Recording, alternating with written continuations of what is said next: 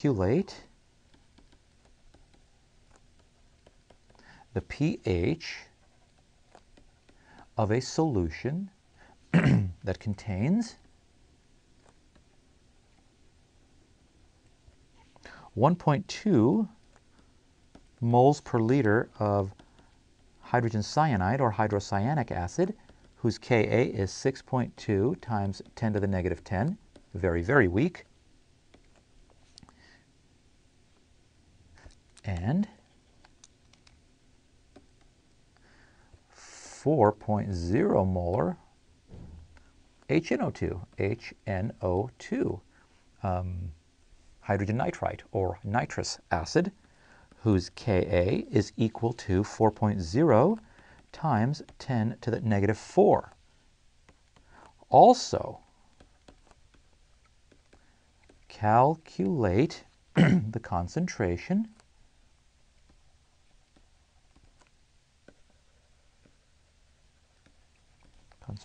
of the cyanide ion at equilibrium.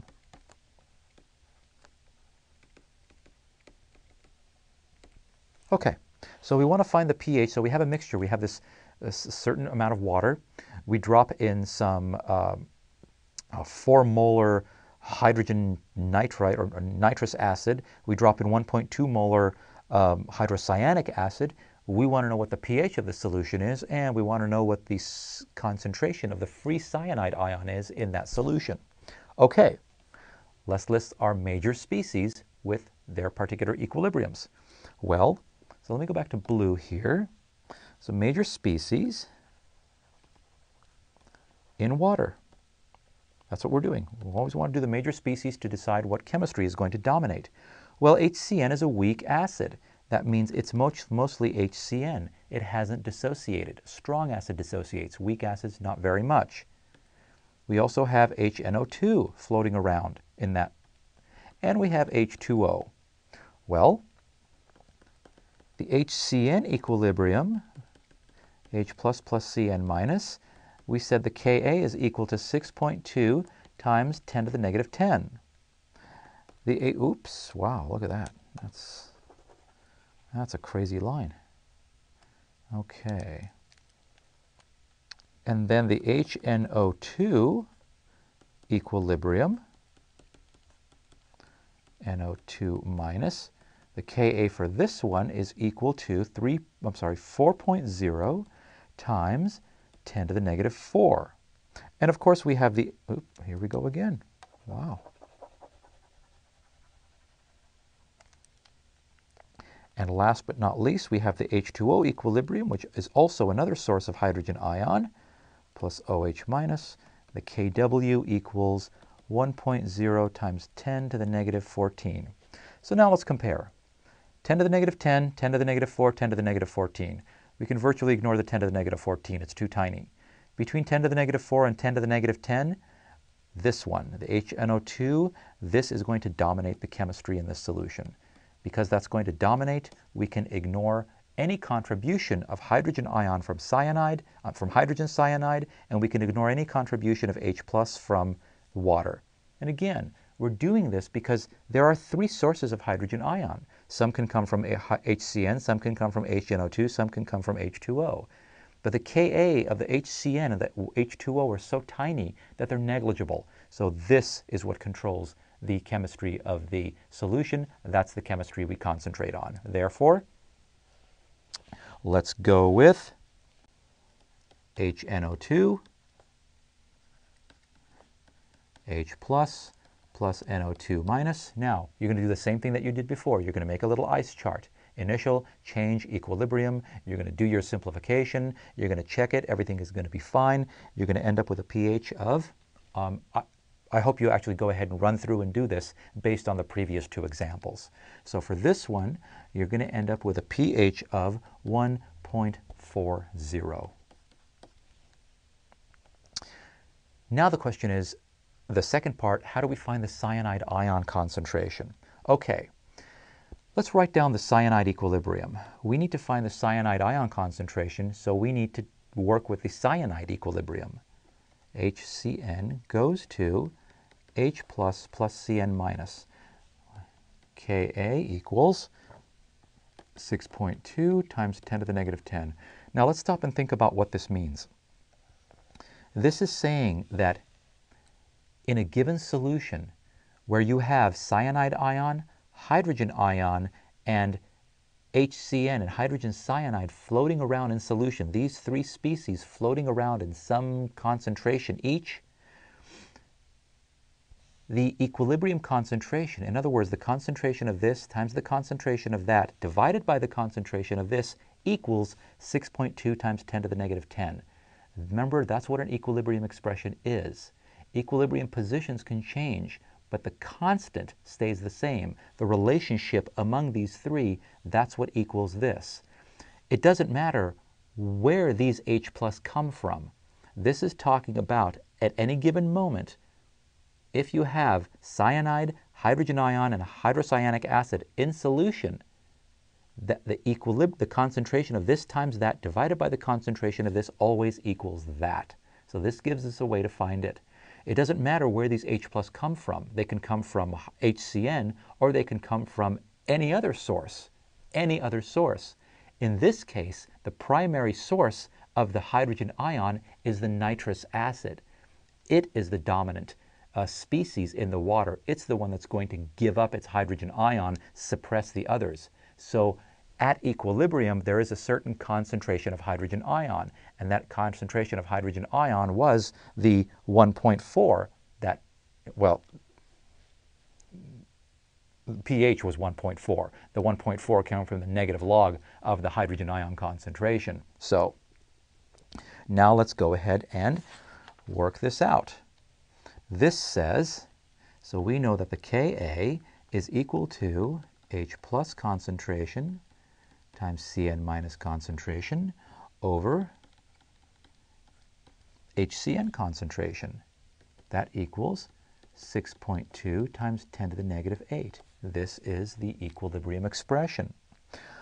Well, let's see. Let's go ahead. So at equilibrium, we have, no, not 6.2 times negative 8, we have 6.2 times negative 10. Yeah, that's 10. So that means 6.2 times 10 to the negative 10. Now we go back on our ice chart and we read off this, this, and this. We ended up with our equilibrium concentration is 0.04.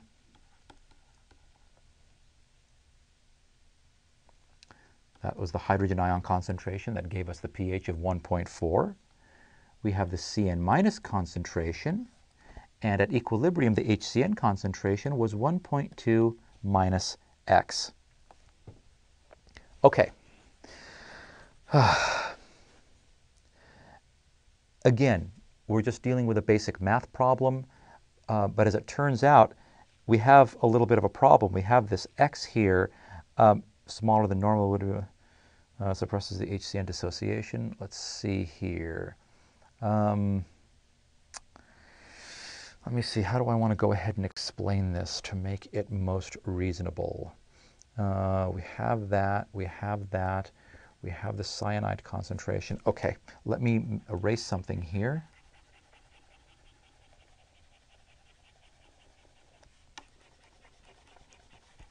Okay, so let me rewrite this here. HCN,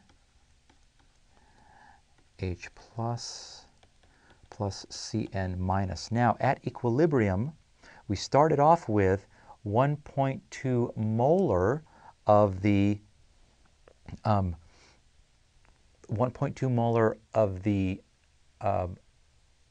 HCN, right? So this was 1.2 molar. Now we have the H plus concentration, which is 0.04. This is the equilibrium concentration. This is what we want, this Cn minus concentration. Now, it's true that of the HCN, some of it will dissociate. So the fact of the matter is, the equilibrium concentration is going to be 1.2 minus X. But again, remember what we said, the dominant equilibrium here was the nitrous acid. And it's so dominant that it's actually going to suppress this dissociation.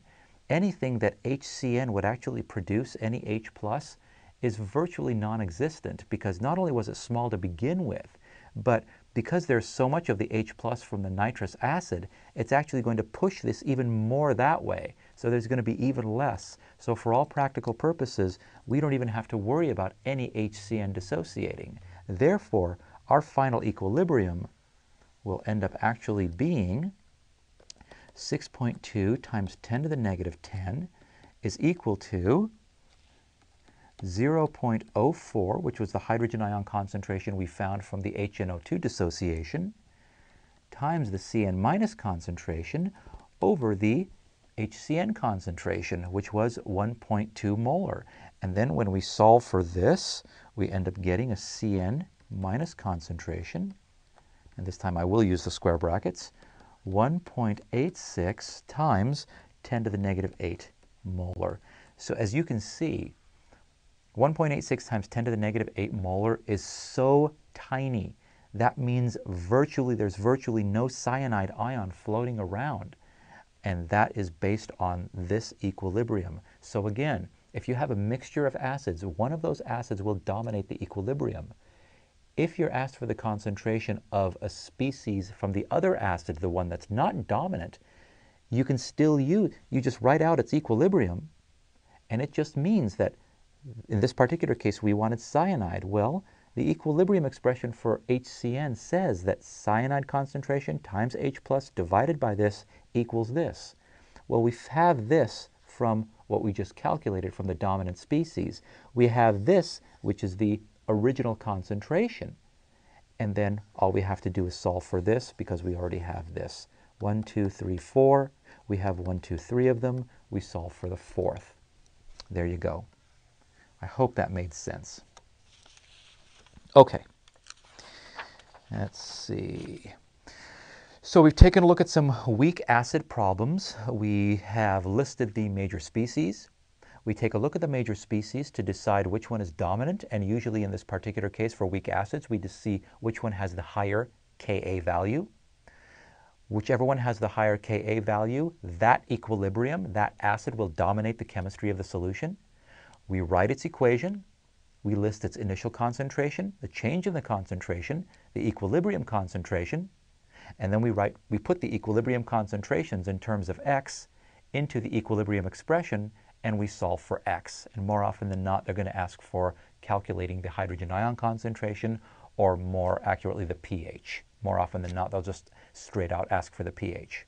So thank you for joining us here at Educator.com and AP Chemistry for weak acids.